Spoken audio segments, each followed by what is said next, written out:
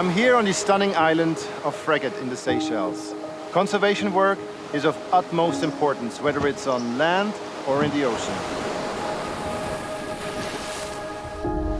We started coral restoration work in 2018, right here, doing experiments with the mineral accretion technology to bring back degraded coral reefs at a faster pace.